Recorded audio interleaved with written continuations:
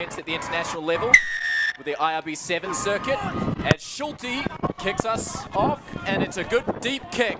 And here's a costly mistake. Here's Silva coming back. Plenty of international experience from that man. Puts up a high up and under. Schulte is back underneath it. Taken well. Taken in a good tackle by Waters.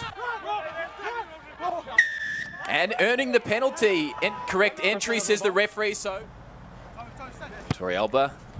Kick is up, rounding, and straight through the upright. So the lead, yep, referees say advantage on.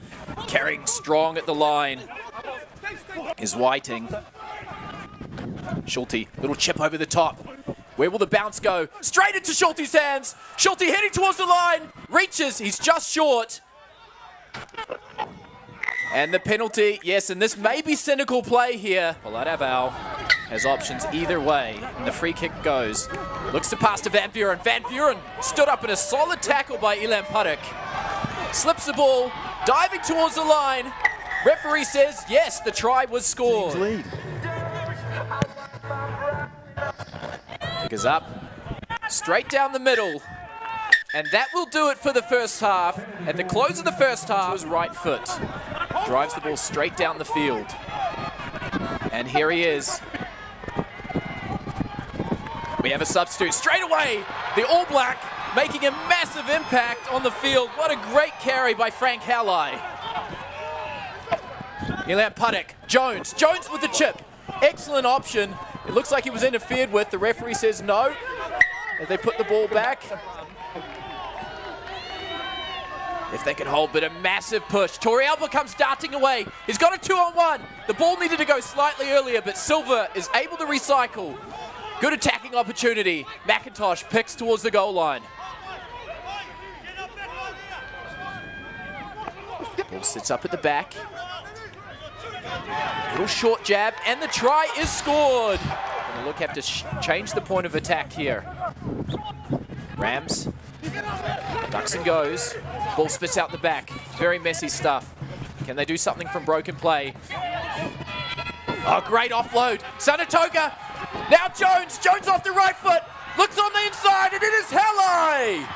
What a team try. All sorts of pressure here from Jensen. They go to the front. Good option as Rams gets the ball back. Rams, the big man charging, needs to stay in field. Does well to stay in field. Gilgronis on the front foot. Here's Akina. Akina slips out of the tackle. Still going. Lowers his shoulder and runs over someone. He's not big, but he is very effective. Torrealba. McIntosh again. Lowers his shoulder. Frees the offload. Well done. Lavassa.